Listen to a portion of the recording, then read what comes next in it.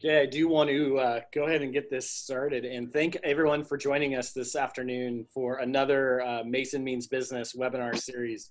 Today is going to be a topic that I've been looking forward to for several weeks now. We're going to discuss this crazy working environment that we're all now living in, the remote working revelations, what's working, what's not working, and then what should we not take away from this? Because I think there's going to be some lessons to learn, but lessons that we should probably forget as soon as this is over.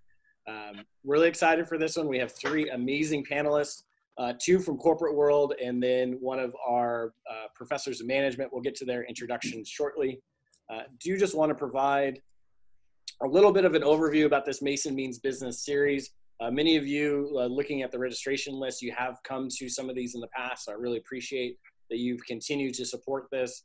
This endeavor started in the beginning of April when we, as a university, as a school of business, as executive development, really wanted to provide content that we thought was timely and important and spoke to issues that really a lot of Mason faculty care deeply about. And so with that, we have been going now for several weeks with a great series of content.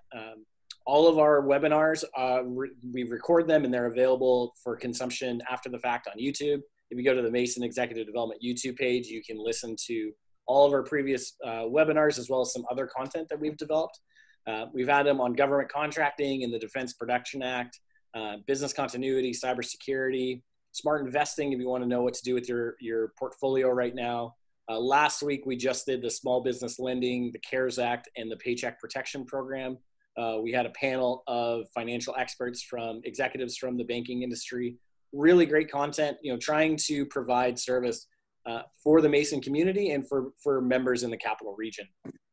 I do want to plug three upcoming webinars that we have in the next few weeks.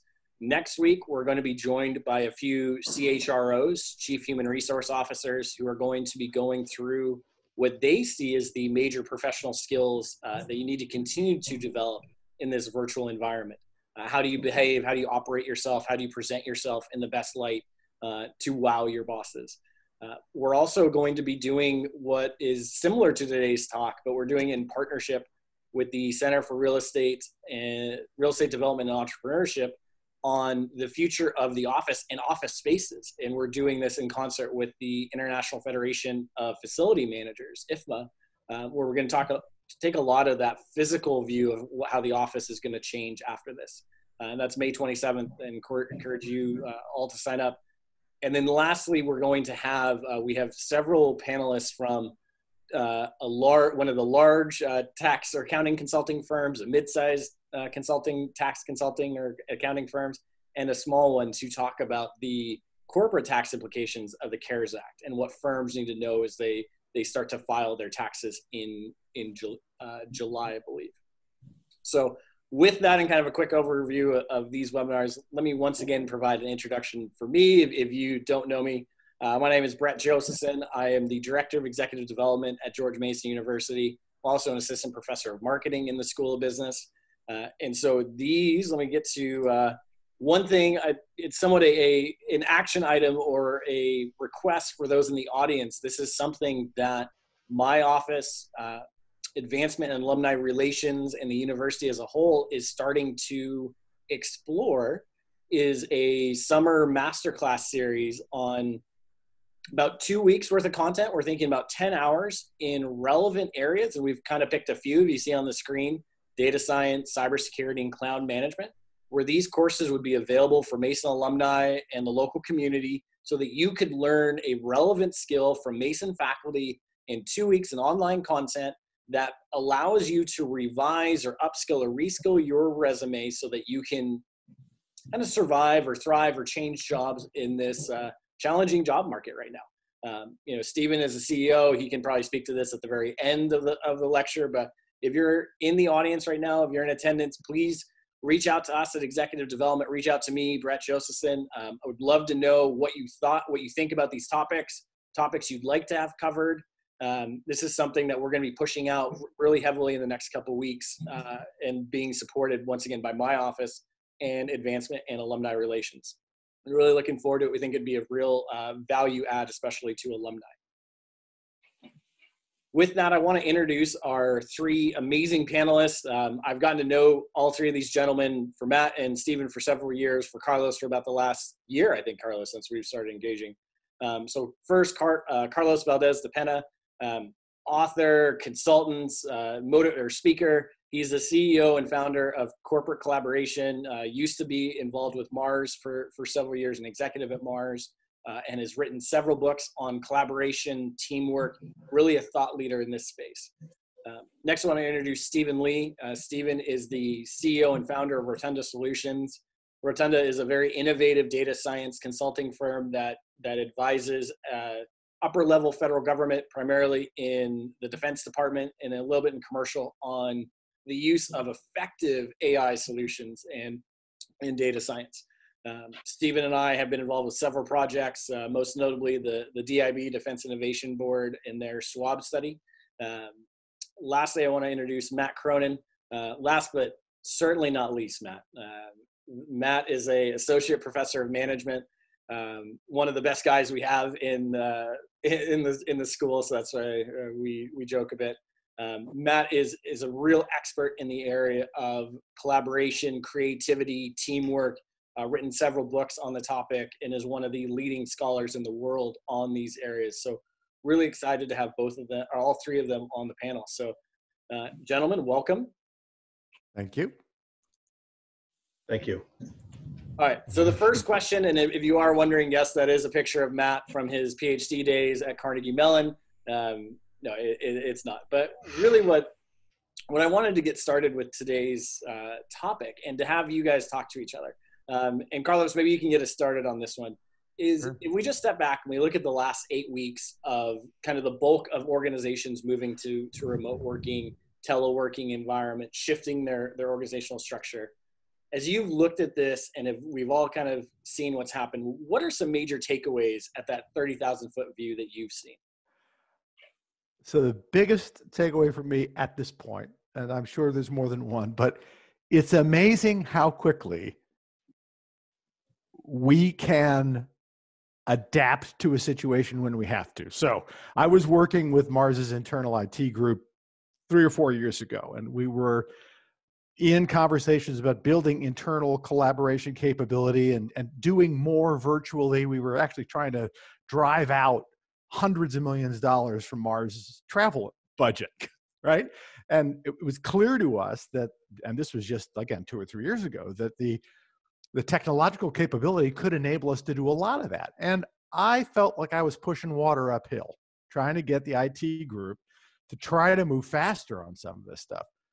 Well, along comes the coronavirus, and within a matter of weeks, they've taken the time frame for implementing, in this case, Microsoft Teams, from 18 months to 3 weeks. And that has to do with obviously responding to the need. I'm hearing from people that because they're working the way they're working, they're making decisions more rapidly. But it is stunning to me how amazing. That's a big infrastructure move for a company like Mars that's got 120,000+ people, right? But they did it. There's a kind of crisis agility that I'm seeing that's startling. It's impressive. You have to scratch your head a little bit and say, well, it's not like we weren't talking about this for 2 years, right? And so it's all sorts of those things. It's quite a mixed bag in terms of my reactions to it. But I think that's been the thing when I think about it that's left me most impressed and well, just impressed, quite frankly. I think it's kind of funny if I can jump in. It reminds me of so one of the things in design that has sort of grown in prominence is this sort of fail fast movement, right? Which, again, started Carnegie Mellon has a lot to do with the beginning of that, and where the people realize that you can think you understand how something is going to work, but you really don't get it until you try it. And then hopefully you see what worked, what didn't, you correct it, you move on, and you try it again. And so, it's almost as though we had been talking, the royal we had been talking about all of the things we should be doing, and maybe we could do this, maybe we should do that.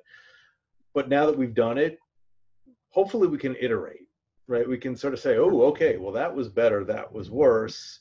Mhm. You know, let's tweak, let's fix, let's try this a different way. You know, I mean, and anyone who's has school-aged kids who are being, you know, schooled at home know that some places are doing that well and some less well.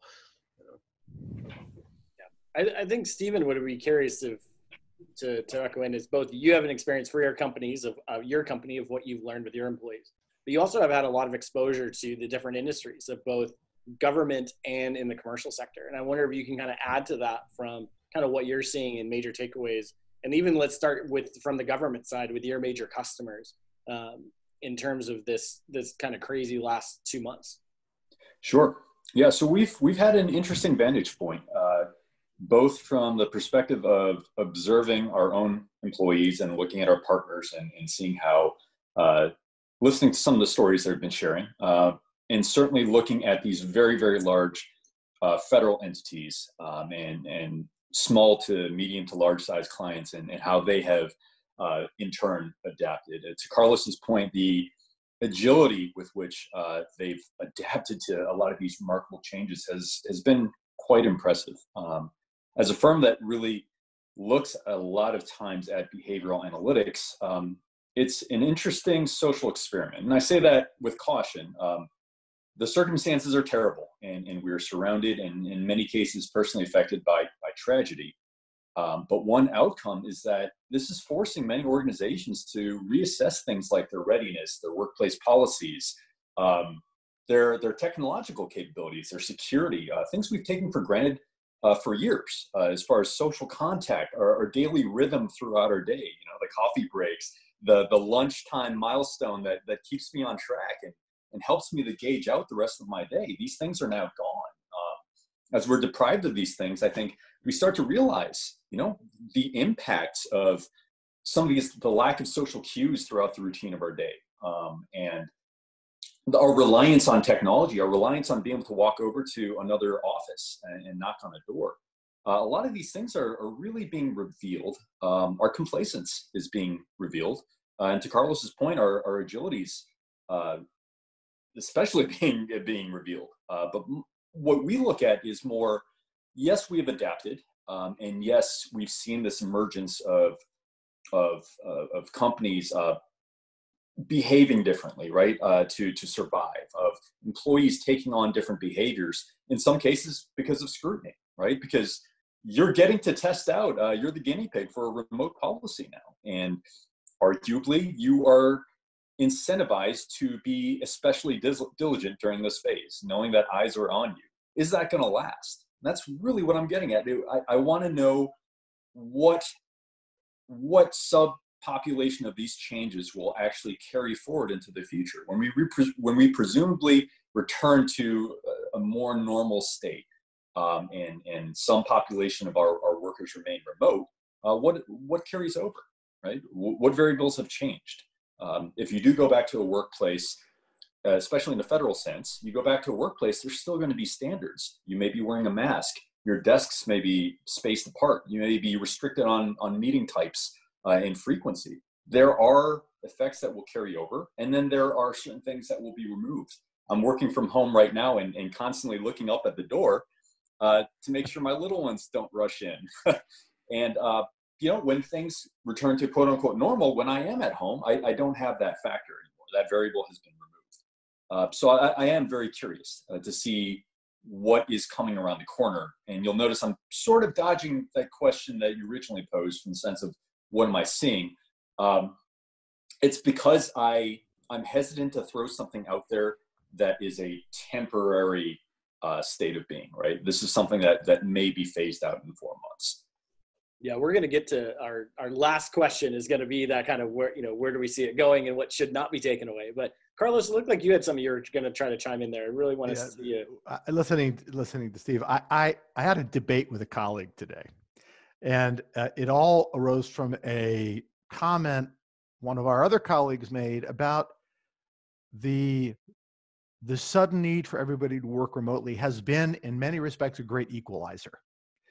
So my boss isn't looking over my shoulder anymore. We are all operating under the same handicaps. We are operating remotely. It's almost like we've knocked a couple levels out of the organization because supervision doesn't look the way it used to look anymore, right?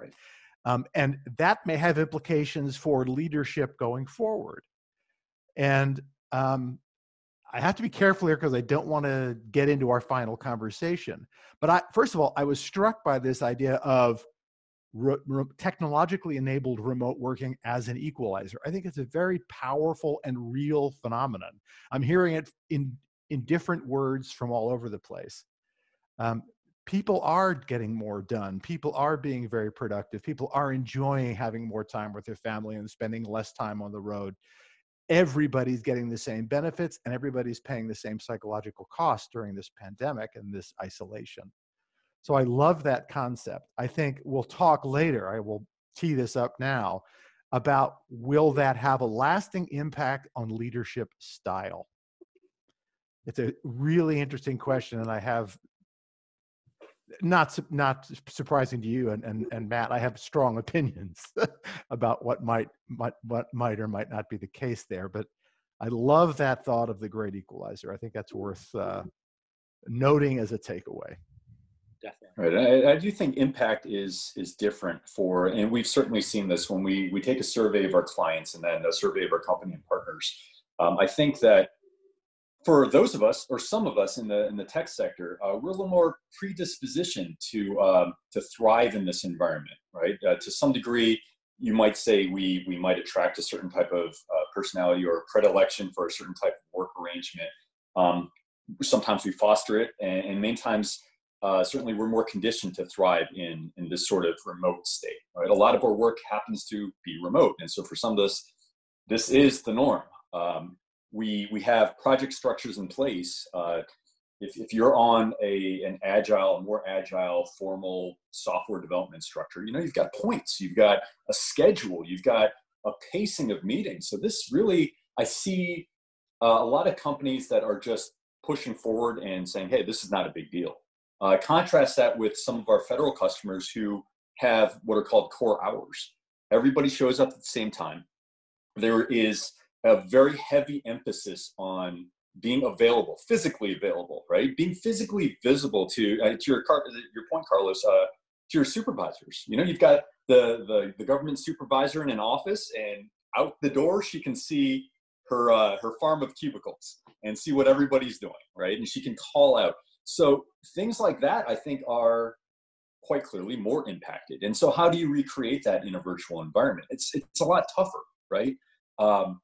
And in some ways, I have heard quite a bit that some of these managers are actually less productive in a sense.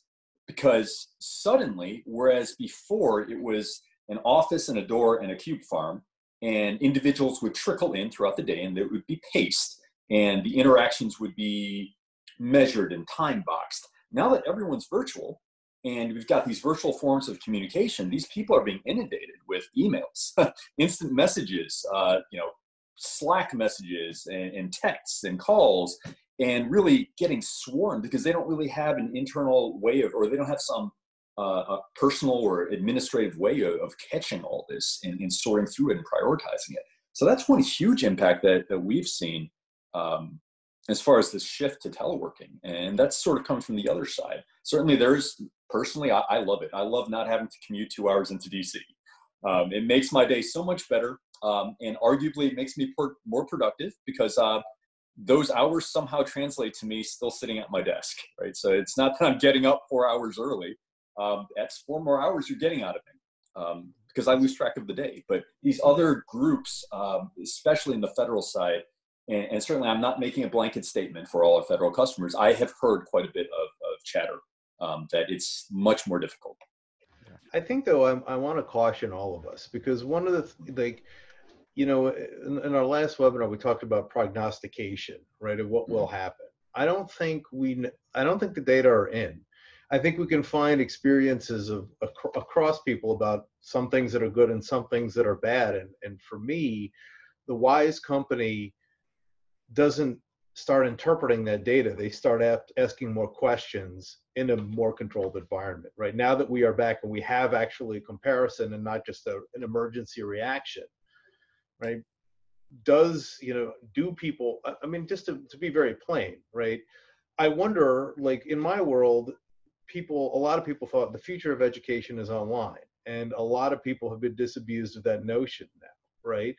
I think a lot of us think about, oh, I'd love to, if I could telework more often, I totally would. Now, many people think, I could use some space from, I could use some psychological distance, right? So it's really important that we sort of gather our information from this weird test case and elaborate on the lessons we believe we've learned.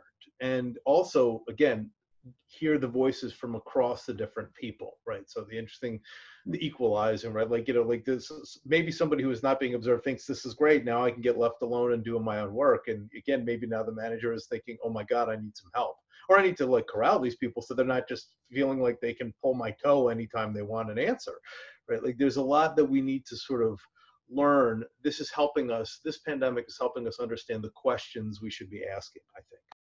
No, I think that goes to a lot of points, and to plug the podcast that Matt and Carlos and I just did. You can download it on Apple, Spotify, Google. We went into a lot of these issues, and we spent a lot of time talking about what does it mean from this kind of esoteric view of what's the office and the purpose of the office. And I think what came out of this recent conversation, I just we'll make this point, we'll move on to the next question, but I think that idea of there's probably a bifurcated view of, are you the employee or are you the manager? And this remote work, teleworking is going to have different effects. And I think, Stephen, you made a point, and Carlos, you echoed it. My mailbox is significantly fuller than it was before this event. My days are more filled with meetings, with Skype meetings. And it just seems, because you've lost the transaction cost, even of just having to walk across campus for a meeting, you schedule more in a day than you normally would have, right? You're just right there and doing it. So with that, I want to not necessarily shift gears, but I want to dive deeper into a couple more of our topics, and specifically ones I know that everybody on this panel is very both passionate about and then experts on. So we've had this move towards the remote environment. It's been forced upon us. It's an exogenous shock that's forcing this. But I want to talk about collaboration and teamwork. And so now we're doing it where, Carlos, you spoke very eloquently on this in the podcast, I thought, that at Mars, who had really revolutionized this idea of an open office decades before it was common, that the point was to have accidental contact with each other, or you had this ecosystem where you bump in, and it would foster collaboration. It would create an environment of teamwork. Now that's gone, and we're remote, and we're living in a 2D world. So both talk about collaboration, and for the panel, what do we do as managers or employees to ensure we're getting the same level, or as close as we can to the same level of collaboration and teamwork across our organization? I'll jump in. What's interesting to me in talking to clients and colleagues is not only has productivity gone up by some measures as much as 40%, and I just saw this a couple of days ago in an HBR piece, I think. So not only has productivity gone up, but contact throughout the day seems to have gone up. Now I'm talking, Steve, here about old line companies like Mars, like AP Moeller Maersk, companies I work with, where for some reason the felt need to stay connected is driving people to be in touch more.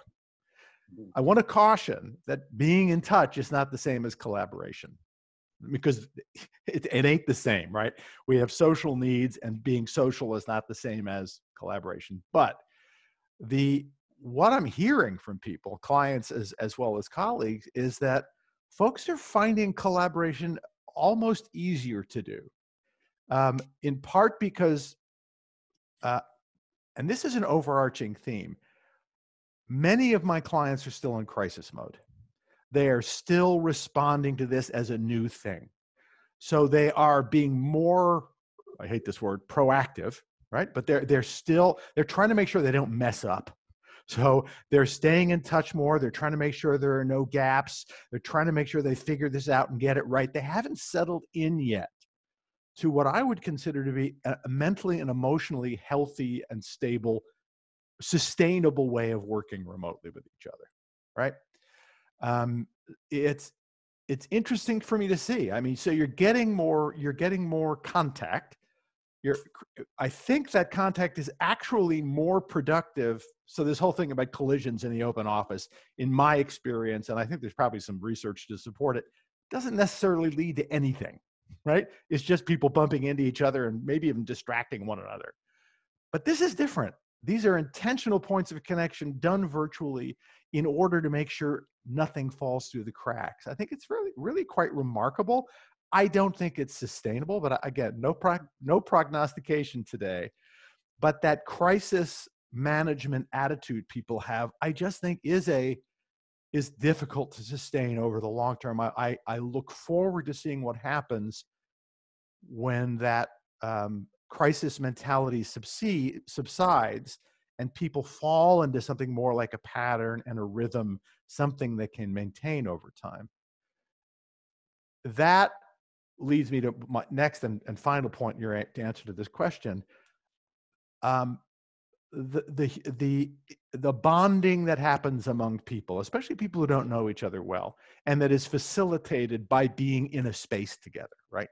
That really can't happen in two dimensions, right? That if you've worked with people over time, you know them well, great. You can do a lot remotely and you can stay pretty connected remotely.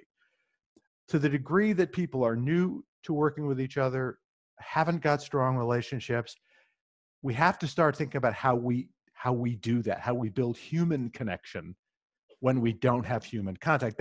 So the book I just wrote, and sorry for the blatant plug here, but it's called Virtual Teams, Holding the Center When You Can't Meet Face to Face, is all about how we might do that, how we might do something.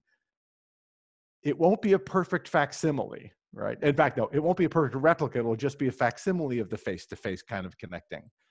But there are things we can and should start thinking about doing to help with that interpersonal connection. And look, I don't think it's as simple as getting on a call and asking how your day went or doing an icebreaker question. It's got to be deeper than that. Yeah. So long answer to a pretty straightforward question. Gentlemen, Matt, Steve, what do you think? So to Matt's point about not prognosticating, I fully agree. You know, you don't want to speculate. And like we said earlier, we don't know what features of the now are going to really carry over to 4 months to 6 months, et cetera, et cetera. And if anything, we've shown that the workplace is a dynamic entity. It continues to adapt and change. As measures are lifted, we're going to adapt to that. Specifically when it comes to teamwork and collaboration, I think, Carlos, you bring up a great point about sustainability. Yes, we can put measures in place now. How do we make sure that really, how do we know that that's something that's going to carry over? How do we know that that is something that's going to integrate into the new culture, right? The culture we have down the road. I think the best we can do, and I'm speaking from the standpoint both of a professional firm that really relies on collaboration, not just internally, but with our clients, and also from someone who provides professional services to these very large entities where discussions are key, right? Collaboration, innovation, and sort of these brainstorming activities have been affected by this. I think the best we can do is distill these down to what we do know, right? What do we know? What do we recognize as far as behaviors go? Because I don't think we're flying blind here. Again, there are companies and there are entities out there that have already been remote and been very successful. You've got these international teams of software developers that are collaborating across from Pakistan to South Africa to Chicago and doing so very, very well. So my thing is, how do we, draw a distinction between the reality of the now versus what may happen in the future, but at the same time, look at things that are working now, draw parallels to things that we know have been working for 10 years in some of these other industries and some of these other work groups, and draw those lessons forward. For us, what that's really been and what's been working for us and for our clients is making sure that we have deliberate touch points. And what I mean by that is not arbitrary meetings, right? It's very easy to stand up a a Zoom every morning at 8 a.m. And then everyone just kind of sits down and you've got the 2D images and people take turns giving status reports. I'm not saying there's not value to that, and certainly not trying to be offensive to folks who do rely on that model. But what we try to do is make sure that we have very purpose-centric touch points wherein we have a problem and we are very deliberately assembling a group of people to have a discussion about that problem. And really, what does that do? That not only makes sure that we have inclusivity, right? You don't have someone who's an island out there that feels really disconnected and not engaged. That's out of the sight of the boss, right? Normally, I'd be sitting here in the next office. Now I can't see you. I never want someone to feel like they're that disconnected. So when we have an activity like this and we say, look, we're very deliberately getting together. This is what we're brainstorming. This is why you're all here, right? Very similar to Brett's generous introductions of us at the beginning, saying, look, we understand what our role is. We understand what our expertise is. We understand why we're sitting amongst these colleagues, and we have really good conversations with a common goal to solve a problem. I'm not saying that's the be all end all. But that I think is far more valuable to a firm like ours and our client base than these arbitrary meetings, right? Well, Stephen, let me interject with actually, I think something you said really touched on one of the questions the first question we've gotten from one of the audience members, that, many organizations, I'm going to try to summarize and read it, establishing these back to work strategies based on individual and preferences of the employees, giving them the chance to either work remotely or coming into the office. Now, this brings into an interesting question of, if you choose to stay home and you're out of sight, out of mind of the manager, how do you basically demonstrate you're still being effective? And is not having clear standards or expectations set by the organization potentially creating more stress for employees who may choose to stay at home but fear that they're going to be out of sight, out of mind of their manager or their supervisor? So maybe like 30 seconds on that, and we'll try to get to the next our next topics. Well, I'm certainly curious to see how Twitter's going to pull that off. That was very interesting news, and if anything, had my attention immediately. So for us, I think, again, I know this is a non-answer. We fall back on the culture we've already built. And within that culture, I think everybody understands their value, what they bring to the table. They understand that you don't have to be seen to be recognized. And a lot of times, the product of your work, it speaks for itself and is very closely tied to you and your teammates as you deliver. I think preserving that has been key for us, right? We know that everyone understands why they're on a call. We don't arbitrarily say, okay, everybody join, this is an all hands meeting. Everybody understands that if you are connecting to a call, this is why your voice is important. And this is what the expected outcome is, or what the desired outcome is. So I think, again, kind of falling back on that, understanding your role and communicating that really goes hand in hand with being an individual and being able to identify the best forum for your inputs. Carlos, you got a point? Or well, Matt? I think as long as whether it's a meeting or work on a project, it's about staying outcomes focused. We don't have a meeting unless we've identified a tangible outcome we want to produce. And we shouldn't. And as an employee, your boss may not see you. What matters is that you produce what you committed to produce, whether that's a report or a slide deck or an analysis of some data. And for some people, I'm sure that's difficult. They like to get the recognition for the process. But in this environment, it's a reminder that what matters is what, and I'm not saying the how doesn't matter. How we do things really does matter, right? But we have to give people the space to get things done the way they know best how to get them done. And when they produce the result, affirm, acknowledge, recognize. I'd like to offer a friendly amendment to this, though. Yeah, please. Because there is a part of especially when we think about really serious creative work, right? If we have a clear task, then a meeting, yeah, absolutely. This is our task. Here's what we're here to do. Let's make sure we do that, right? But not all tasks are the same, and not all, sometimes the process and the wandering is a part of what makes the magic happen. So again, I do a lot of research on creativity and know a lot about how teams create. And it's funny because there is something in the wandering that brings out, this is my problem with the water cooler. Oh, we had a water cooler idea, and suddenly, poof, we had this great new thing. You know what? If you don't develop that, it's not going anywhere. right? Nothing is an idea that came out perfectly the first time. So when we have the capacity, like if we can understand that maybe these virtual meetings have a really kind of prescribed process or a prescribed set of things which they can work at, and we actually need to allow other kinds of processes to take place, or better, find other media, because I think that's also the challenge, right? I think we can solve a problem remotely. Sometimes getting into the real nitty gritty is challenging, coming up with something creative because you're not feeding off of each other. I mean, the best analogy I could have is like, I could pick up one of my guitars back there and start playing, and you could play too, like, but I don't think we'd get the chemistry. Like, that requires something a lot more subtle.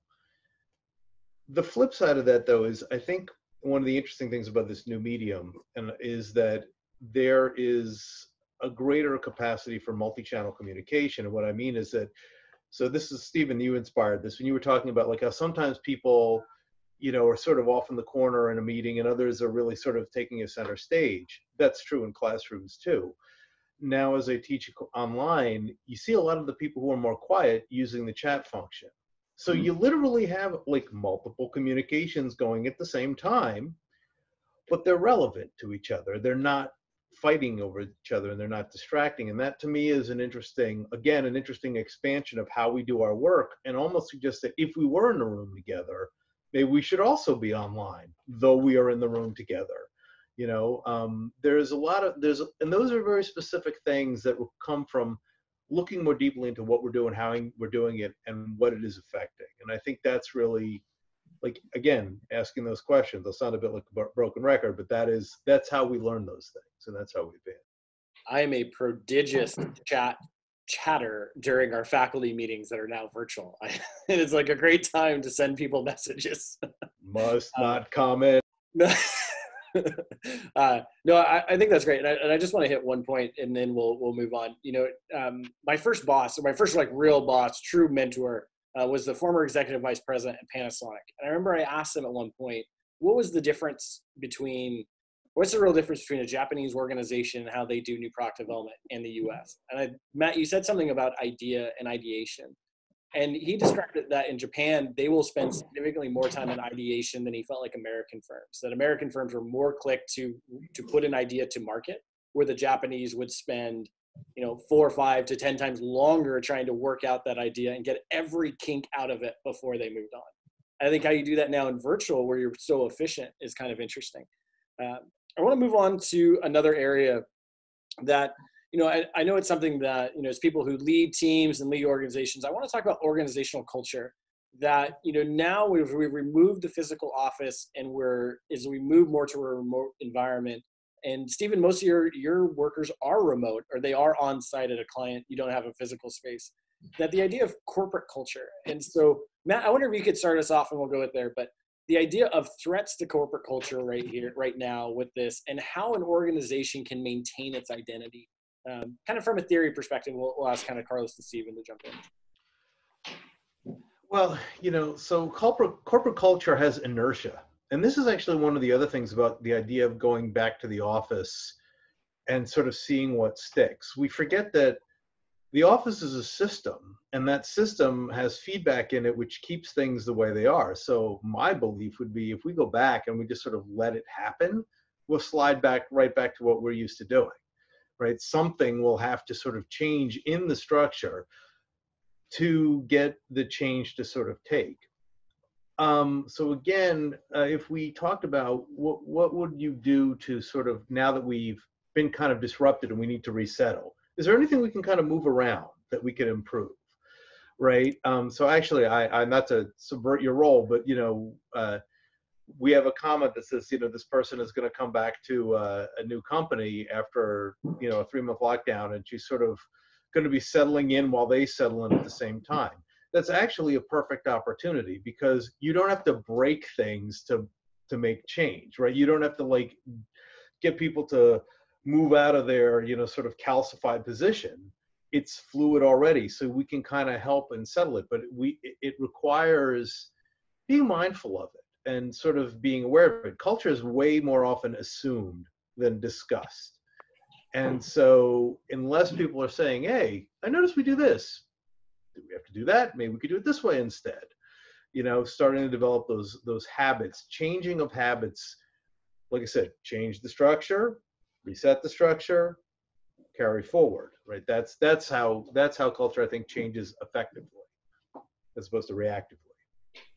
Right. So kind of jumping off of that, we joke a lot about the social distancing and all these measures causing a breakdown of the social norm and acceptable standards. And, certainly there's been a shift in the professional norm. And in case in point, when I first started having these Zooms internally, I still dressed up. I'm used to going into a federal building and having a suit and tie. I didn't quite have the jacket on, still had a shirt and tie.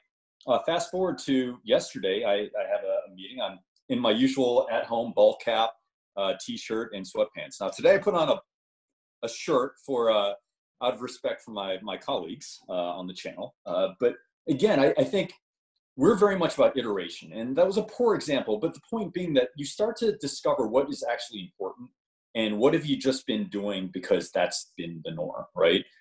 It's the norm to put on this shirt and to comb your hair, I guess, for an internal meeting. I'm not saying don't do those things, but we start to recognize that, okay, well, in the worst sense, it's what can I get away with, right? And someone's not going to call me out on it. But from a managerial standpoint, I'm looking down at the culture of my company, and I'm looking at these emergent behaviors and sort of the ways my employees adapt, things that they put off to the side and how that affects their performance, how various channels of communication work, right? Culture is a huge thing for us. And to your point, Matt, we have multiple channels by which we can make our voices heard. So Brett's actually experienced this.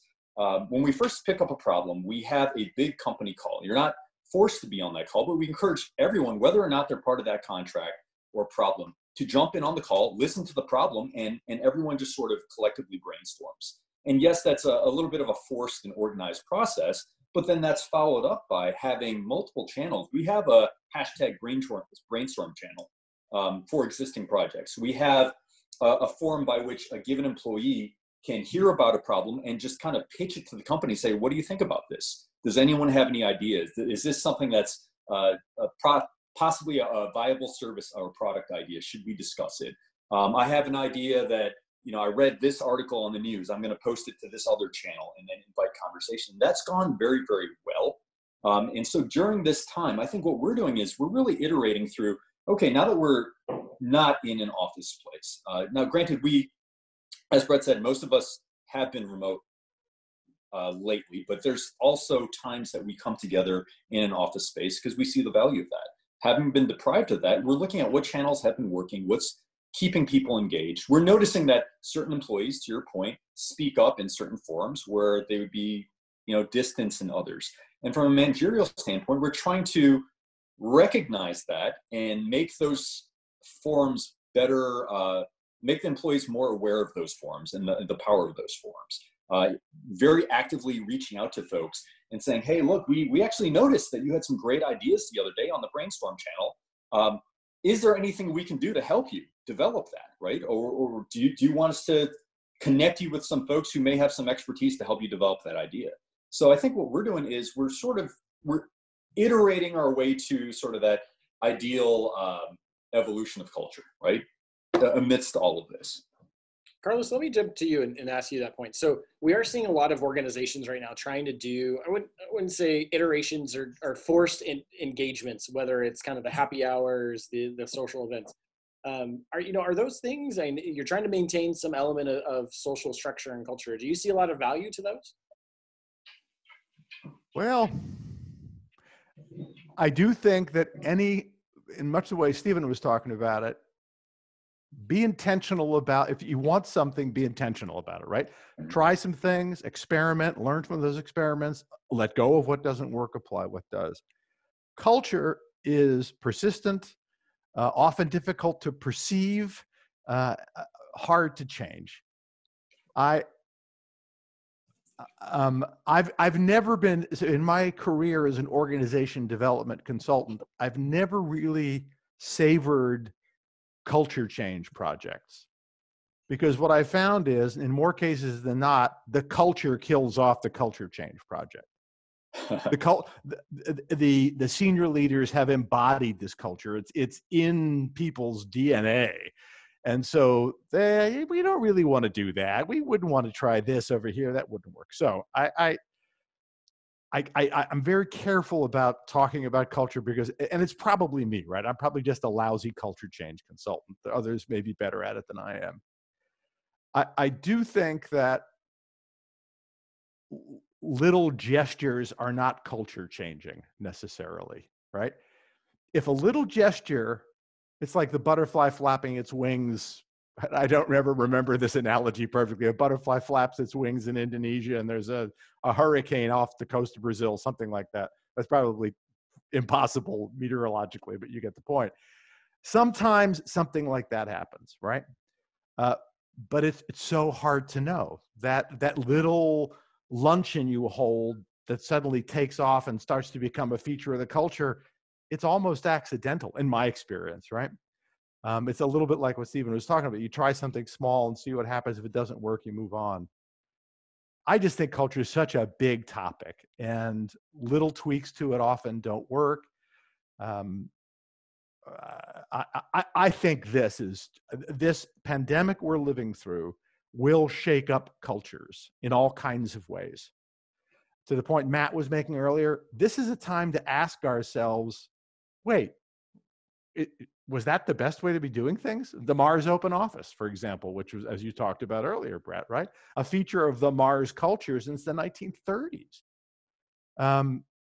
You have to stop and ask yourself,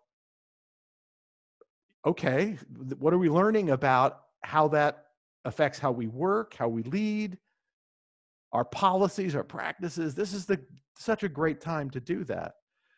So I think the pandemic throws the culture into question and should. I think playing at the edges isn't really smart, but I think making a few strategic choices here and there and seeing how they work, iterating, letting go of and adopting what works can be good.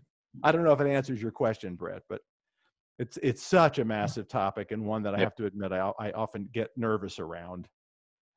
No, it is. I thought it was interesting. I have family members who work at a couple different big apparel companies in the Pacific Northwest. You know, I 4-letter words. I won't name the company, but you can kind of, Portland, Oregon started with running. But it was interesting that, we were having conversations and just like, hey, is your company going to allow you to start doing more teleworking? Like, oh, no, they're wanting us back like now. And I thought it was, interesting of the tech companies are moving forward, which is kind of more their culture, but the culture of those apparel companies is the campus feel you get when you're there. Cause it's, those buildings, everything is about the on-site environment that exists, and that's their culture. And the pandemic is challenging that, and they're not gonna, doesn't seem like they're gonna let it go. Well, let's come back. Wait, one more Carl, get to the. Sorry, Brett. Can I just one quick last thing to really like? I really did like the idea what Carla said about the nipping at the margins is very difficult for something with inertia. Think of at GMU, a bunch of us had to move off campus, right? And it revitalized a lot of the sort of camaraderie amongst all of us who were in our new building. And in a way that, we had been trying to do for a while anyway, right? And so again, that is the opportunity of this big shakeup, right? To really then sort of, now that everything's destabilized, right? Maybe those marginal pieces can rebuild. That's because, I think you're right. Like I said, little things we had been trying for a while, and then that big thing happened, and a lot more happened. I'm not doing a great job with my time management for this, so I want to get us to the last one. And as we, you guys kind of some tidbits, some tricks, some things that you see in research, and this goes actually one of the comments in the chat that there is this difference, I think, between productivity for people who have small children in the house who may not have somebody who can help them manage those children. And so what we've had, and we talked about this at length on the podcast, we've lost other places to escape and to go to. We're now stuck at home with our family, with our children, and finding boundaries, setting boundaries, finding ways to compartmentalize your life is incredibly difficult right now. And so and what is just let's say very quickly in your guys' words, a couple sentences, paragraph, what is it, some ideas of how you get this work-life balance and maintain productivity with healthy mental health perspectives? Oh, healthy. I was good till you got there, but okay, let the other ones go first. You know what? I don't have small kids at home. My kids are grown and out having kids of their own. So I will defer to Stephen and Matt on this. Sounds like you guys have young ones and maybe I can offer something of value here. So kids actually help me. If you think about it, one thing I've experienced is very early on, I lost my social cues. I lost my beloved coworkers coming up and saying, hey, let's go downstairs and get a coffee, which was a welcome break to my day. And there's usually a timing to it. It usually happens about the same time of day. So I look forward to it. And I actually structure some of my work around it, knowing that, hey, most likely at 10:15, someone's going to come by and I'm going to get up and get some coffee. Again, there's a break at lunch. And so it helps me to segment my day. When I lost that, I found I was working from 6 a.m. till 1 p.m. and not realizing how much time went by. And that doesn't necessarily translate to better productivity either. It's just immersion, right? If anything, I feel, and Matt, I'm not sure if there's some academic basis to this, but I feel like my creativity, if anything, was stifled because I didn't have that mental break to step away from a problem. So the kids actually helped me. The kids forced me to break out of this sort of this tunnel vision and get up.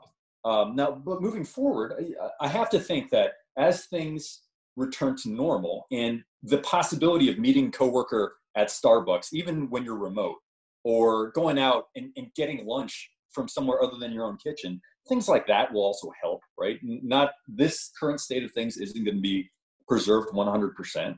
But I would say if you are not getting up, you don't have the benefit of a kid running in the door, definitely break up your day, right? Put a timer on your phone, get some water, get up and stand up and walk around. Because I'm not saying this is true for everyone, but I myself, I feel my creativity suffers if I just am engrossed in a task uninterrupted for too long a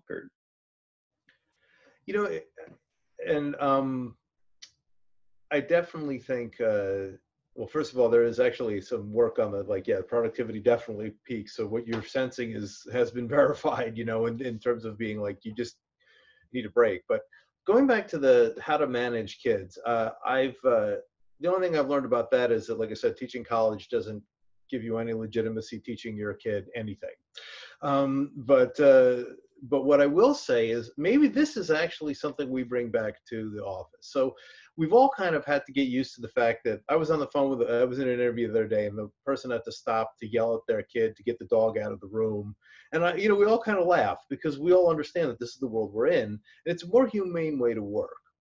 So, all of us who work in offices also have times when, oh my God, my kid's sick, I got to pick him up, my wife can't do that, right? Like where like family intrudes. And then Mason, I say, has been pretty cool because people will bring their kids to the office and it's not a big deal, right? Maybe that's the right way to approach it, right? Obviously, you don't want to be like, hey, I'm going to bring my, daughter in so that you can watch her. But, if we all went back to work and every once in a while when somebody had to come in with their kid and they said, hey, sit there while I finish this, right? Maybe that's not so bad. Maybe that's adaptive, right? And so that they don't have to make excuses for why they can't work, or they don't feel bad that it could be, this can show us that work can even get done with the kids running around, right? So like I said, we could broaden the way we think. No, that's great. I think the idea, and to build off both of your point, and we've had that relaxation of kind of those rigid boundaries, and then also to create time in your life, create a schedule and keep to it. I know that's, I'm finding, it took a couple weeks, but I was able to finally get into a rhythm. And then it just kind of old hat. I think it creates empathy too, right? To some degree. A lot of times rewind about 6 months and you hear someone yelling in the background on your coworker's phone, right? When you're on teleconference. I think a lot of people at that time, I know firsthand, some people are very intolerant of that. And they're not very sympathetic. And I think fast forwarding to now, by no means this is a rule, but I noticed that people are a lot more understanding. It becomes more of a humorous kind of thing. So I don't know what the implications of that are, but. Right. So this is our last question, and this is our chance to kind of, I don't want to say prognosticate. We know that that's not something we want to do, but there's been obviously a lot of change, a lot of corporate activities that have gone through quite a bit of transformation for this. And there's going to be a lot of organizational design experts saying, what do we carry forward from this? What did we learn how to do that we didn't know we could do? But I want to flip it around and say, what have we learned to do in this period right now that we should not, as organizational scholars, as leaders, as executives, carry forward in the organization? Well, we're learning how to do this remote working thing really well. And I have a hunch that because we are, as a species, fundamentally social, I think we don't want to carry forward. It was the Twitter announcement that 5,000 people could work from home for the rest of their lives, right? Different kind of tech environment, but for places like Mars and IBM and other places where I've worked, I think the office comes back, and I don't want to assume that technology can replace person-to-person social contact, which I think we need as human beings. There's a lot we can do remotely, absolutely, and I don't want to minimize that in any way. But I think we should not make assumptions about how much of our working lives we can do via technology. I would not want us to carry it forward as the ultimate lesson. Wow, we could do all this without ever being in the same room together. I think that would be a shame. Yeah. So on the flip side of that, one thing I would advise, especially to our federal government and other entities that are a little more traditional or started out a little more traditional and we're kind of carried into this, I would say absolutely carry forward what you've learned, though, right? There have been a lot of inflexible workplaces where telework really is something that's useful. It's a useful option for flexibility, for recruiting, things like that. So certainly I wouldn't carry over any data from the now and use that to gauge productivity or think that these things will indefinitely work or are sustainable. But definitely you've had the benefit now of having a little bit of a sample of how your folks can work with that specific type of work in this type of environment. Don't let it go to waste, right? Even if it's just sitting down and examining what worked and what didn't work, let's make sure that we take our lessons learned, right? And really benefit as individual organizations, so that now that we've explored it, we can integrate those things that we feel may work and certainly explore and not let this go to waste. Good point. I would say we should stop thinking of work as merely about productivity. I mean, that may sound a little odd, right? Because the purpose of work is industry. But the fact of the matter is that work does a lot for people's sense of identity, for their sort of balance, for, like, I mean, again, this is sort of riffing on where Carlos started. You know, they're like, I'm not looking forward to going back to the office for any reason relating to productivity, merely because this job is a lot less fun when I do it this way, right? And I can teach this way. I don't want to, right? What I've always been saying is, you know, you can watch a concert on TV or you can go to the concert, you know, and one is a poor substitute for the other, right? That's different from listening to a record, right? Which maybe it's fine to do at home. So if we can understand that work has these other social, personal values to it, maybe the office is a place really to enhance that, right? We have huge problems nowadays with turnover, with people changing jobs, with not being committed. I sort of remember the 80s when all that happened, when they were like, you're just a cog. It's like, okay, then in the 90s when the market's good, I'll see you later, right? You know, maybe there's a way to sort of reverse that and think, no, I'm staying here because I want to stay here because I like doing this, right? And because I think that maybe that was something, again, if we can stop seeing it just in the productivity numbers, maybe we can expand. And ironically, that would make productivity greater.